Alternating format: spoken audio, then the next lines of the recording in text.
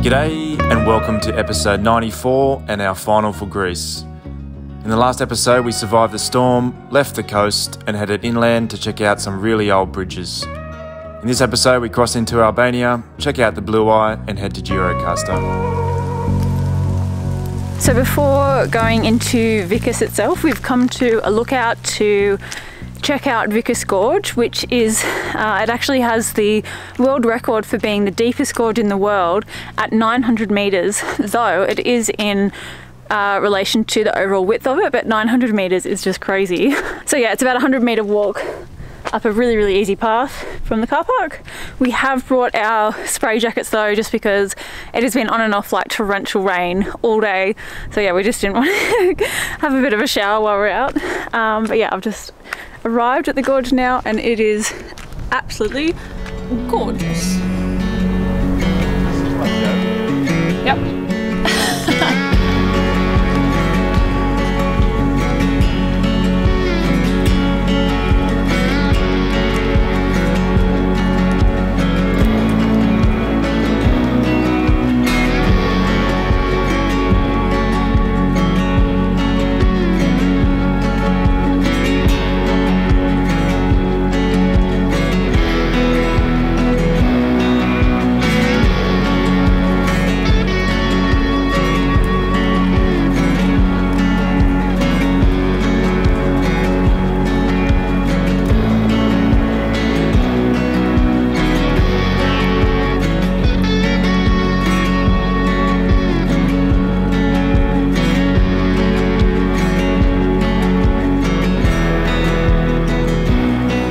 So this is pretty amazing. This massive double rainbow has just come out.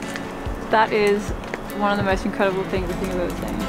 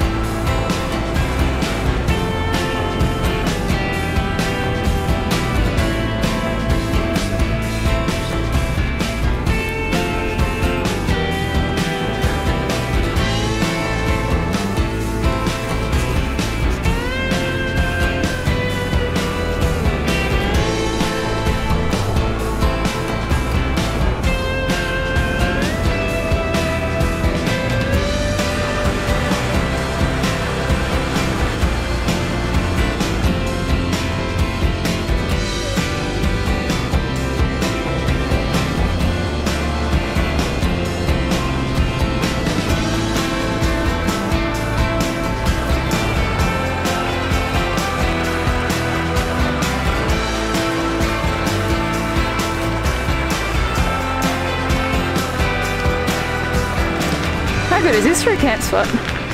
That view, yeah, pretty happy about that. So we were just up this gorge earlier at the lookout up there, so yeah, this is awesome.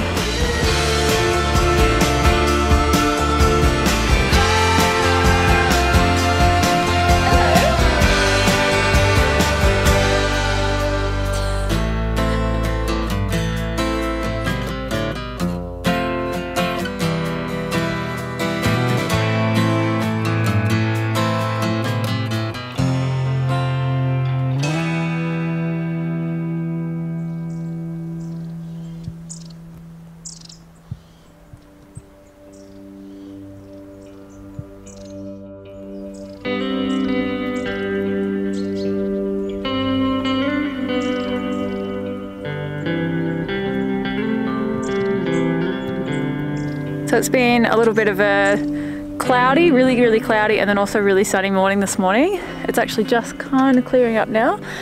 Yeah, again. But pretty nice view to wake up to. And yeah, last night we thought it was going to stay clear for the night, but it rained all night long again, which is fine. But then yeah, it was like super windy and it was just like being hammered into the side of the tent. Anyway, we had a little bit of a sleep in this morning. So we actually found this place because on Google there's like a lookout walk just down here, so we're going to go and check that out now. But yeah, pretty awesome place to camp. It actually looks like there's been other people camping here. There's a couple of fireplaces scattered around, but really quiet night Why not? No, I mean like, we didn't have any visitors. That wind, it's a bit delusional this morning. A bit ambitious, probably is a better way to say it. When we woke up, the clouds lifted, and it was just glorious sunshine. You even put your shorts on. I had shorts and a shirt on. That ambition quickly died. Who's delusional now? Yeah. Anyway, oh, there's blue sky here. You never know. So anyway, we're gonna go and have a look at this lookout, and then we're gonna go for a drive a little bit further towards the village, and then just on the other side of it there's some man-made like swimming rock holes. I don't think I'm gonna be going swimming, but I wanna have a look. And then we're gonna head towards the Albanian border, so it's not too far from here. I also forgot to say that this morning when the clouds lifted, there's a peak which is behind the clouds now, but it was covered in snow, so yeah, it got a little bit chilly last night. I think I'm going to be sleeping with socks on from now on. Were you cold? No. Whatever.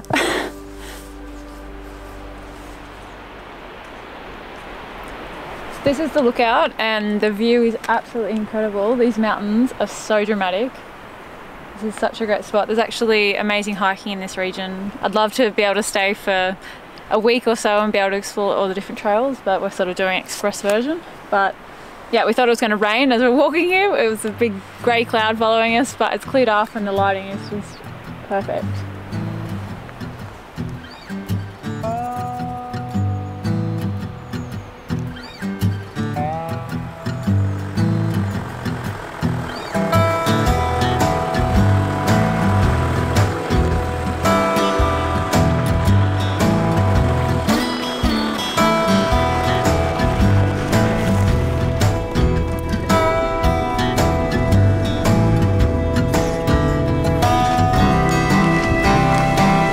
The rock pools were only about like 1.5 kilometres down the road from where we camped last night. Stacked. Rock stack. And then yeah, so it's just a short walk down to check them out. It's a beautiful day now.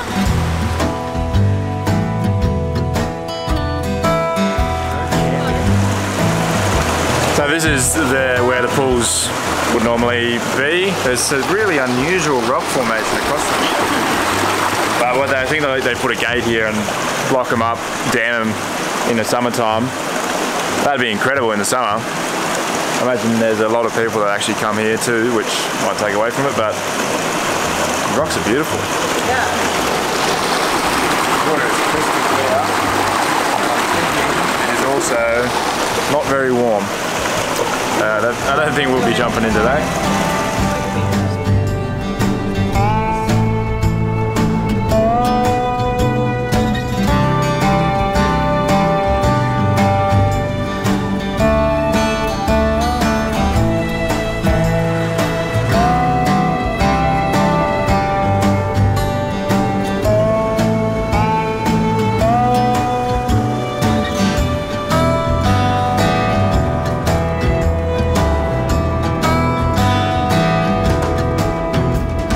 So we just crossed the Greek side of the border, and now we're just waiting at the Albanian side to go in, but there's a big big busload of people in front of us. But the customs guy on the Greek side was so friendly.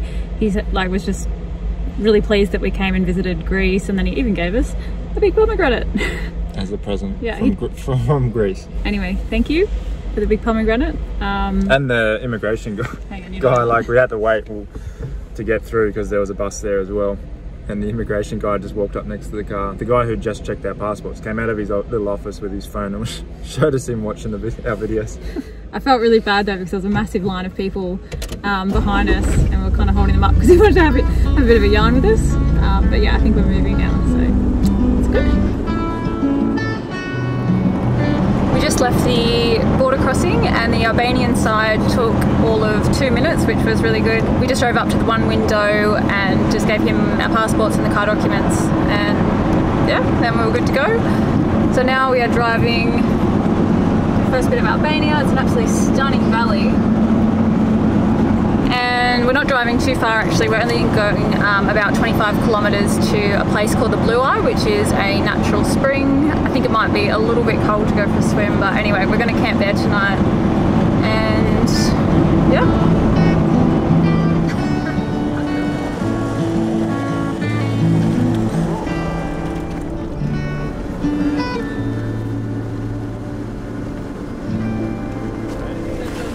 so muddy.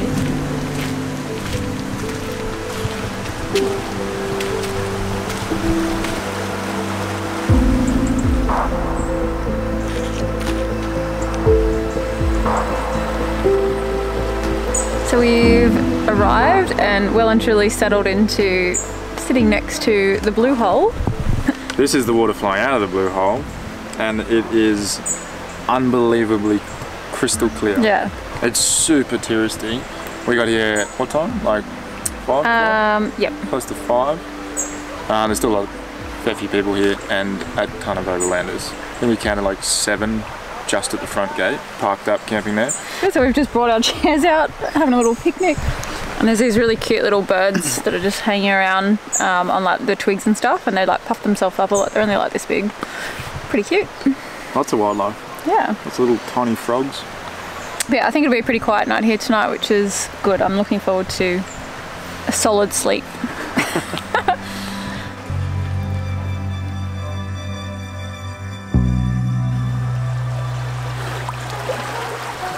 Nearly 18,500 litres of water pump up from the depths every second, making swimming against this flow not too easy.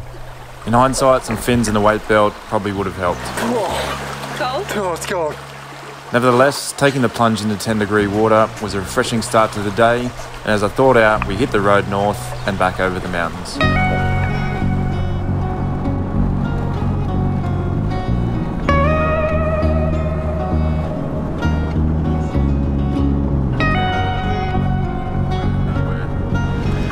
So I made it to Gjirokastër, and we are in our second campground of the whole trip. It's been good with this weather to come to places like this. There's no sun, we can tap into power and we can get some stuff done. Only costs about €10 and it's pretty close to town. Town's only over this way, I mean only under 2 k's, which is handy. We've got our Chinese laundry set up here, we've done our first load of washing, got another couple to go. Got some wildlife as well, farm animals. The other good thing about coming to places like this is to get stuff done. Having a down day means we can get some stuff done on the Troopy. This table, I know I've harped on about it before, but it's been an absolute pain in the ass. This is the front runner drop down table. I don't know whether we just got a bad one or other people have experienced this as well, but these cable stays, it's a horrible design from an R&D perspective. They just snap from folding it up and putting it down again. It just creates too much tension on the cable and ends up snapping. I've resorted, because this is all I could get in some countries, was using just I think a 2mm fencing wire and twisting those together and just making that work. But when we're in Kaj in southern Turkey, I actually went to the chandlery and bought this stainless cable. So hopefully this is a bit more sturdy than this method.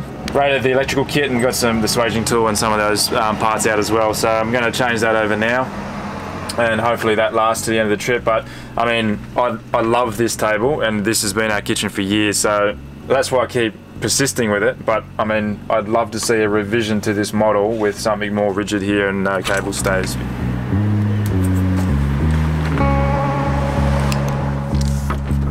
So that's all done. Looks a million times better than the bush job I did with the fencing wire. So hopefully that should last till the end of the trip, so we can find an alternative. I rated the bits and pieces container. I would recommend anybody who's doing long distance overlanding to have containers like this, which is just mixed screws and washers and stuff. And I've got another one in there which is full of bolts and nuts and stuff like that, which it just really comes in handy when you need to fix stuff. Because finding different threads and stuff when you're traveling in certain countries just isn't really easy. So yeah, so I'm going to move on to the next stuff now and tick a few things off the list. Looks good though, thanks for that.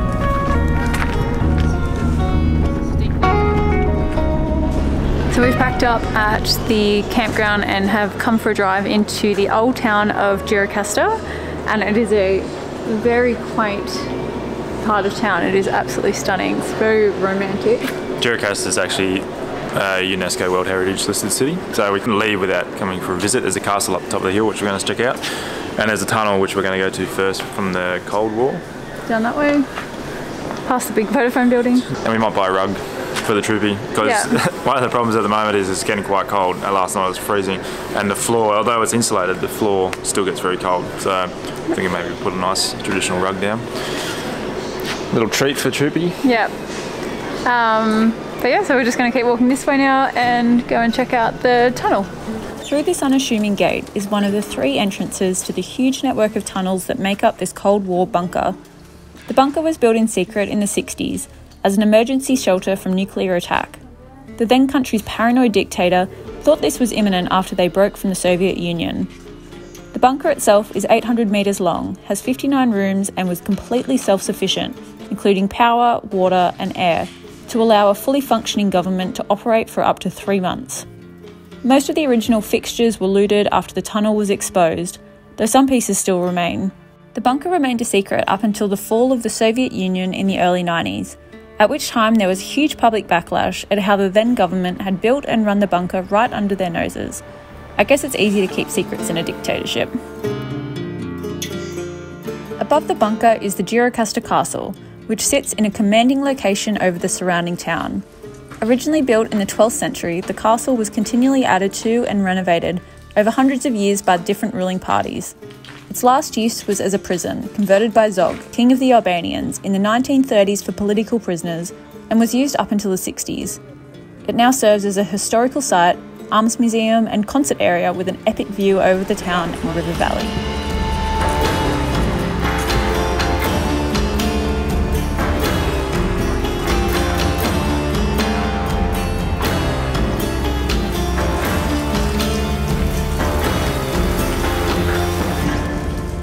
That's it for this episode and our time in Jiracusta. If you'd like to see more episodes, head over to our Patreon page through the P logo on the screen now. Alternatively, check out our Instagram and Facebook to see more pictures.